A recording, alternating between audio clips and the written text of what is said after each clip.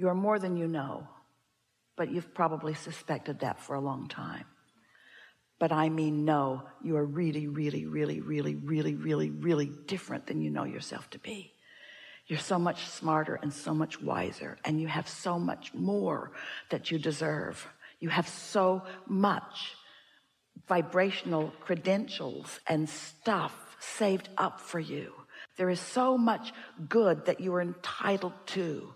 There is so much well-being that you were born knowing was yours. It's a legacy. It's gifts. It's a legacy of well-being that is huge. And I know you don't know it. I know you don't know it very well because things around you have made you think otherwise, but I know this about you. So if I were standing in your physical shoes, we would say to them, if we were standing in your physical shoes, if I were standing in your physical shoes, I would let myself hope for outrageously wonderful things to come to me. And I would test the universe. I would say, universe, if I'm so good, show me. If I'm so worthy, show me. Not if I'm so bad, make it better. That's the opposite. That doesn't work. If I'm so good, show me. If I am a blessed being, then let the blessings start pouring into my experience. If I'm wise, let me be smart. If I'm blessed, then I want to be happy. What is the second coming?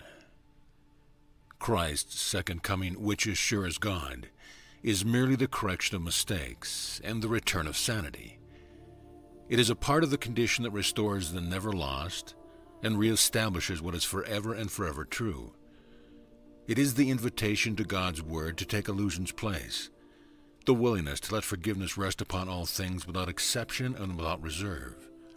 It is the all-inclusive nature of Christ's second coming that permits it to embrace the world and hold you safe within its gentle advent, which encompasses all living things with you.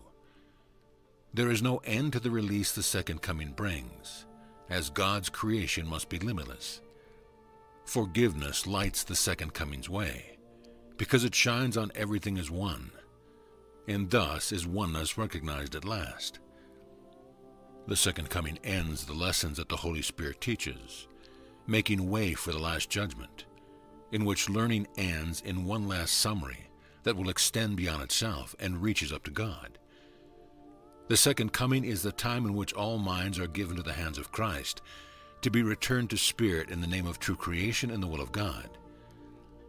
The second coming is the one event in time which time itself cannot affect, for every one who ever came to die, or yet will come, or who is present now, is equally released from what he made.